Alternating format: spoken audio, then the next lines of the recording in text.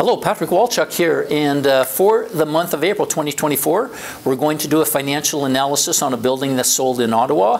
And as you've been seeing in the past, we tried to select two buildings. This is the second of the two, and this one is in the commercial category because it's a 10-unit building. So this was located in, call it Central Ottawa, and it had a list price of $3,449,000 and it sold for $3,045,000. When I see that, you know, we're looking at a pretty significant spread between list and sell price, and so that could indicate that maybe after they negotiated the original price, there could have been some problems discovered during the inspection process, latent defects, and they amended it. I'm not saying it happened in this case, but it may have, just because of the spread, and they amended the price a little bit after the fact during the conditional phase of the transaction. So this building had a scheduled rental income of $236,000. It had an effective rental income, that's when you deduct 3% for vacancy and bad debt, by the way, of $229,000. The stated operating expenses were $45,000.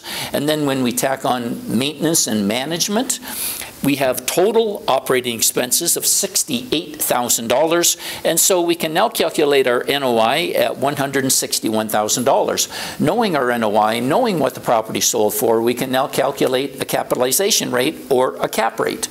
So the cap on this building was 5.3, which is really quite high. It's really quite high. So that's telling me that there were some issues with the building, okay?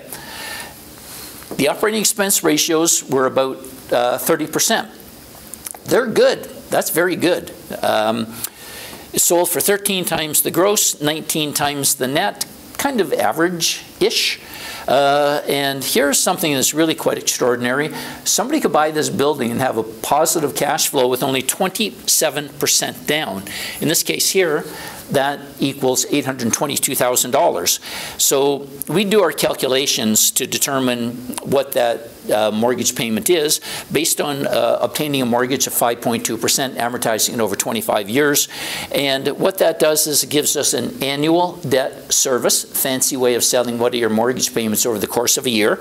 So our ADS is $158,000, and that gives us a positive cash flow of $2,888, and it gives us a positive ROI of 0.35%. Thank you for watching.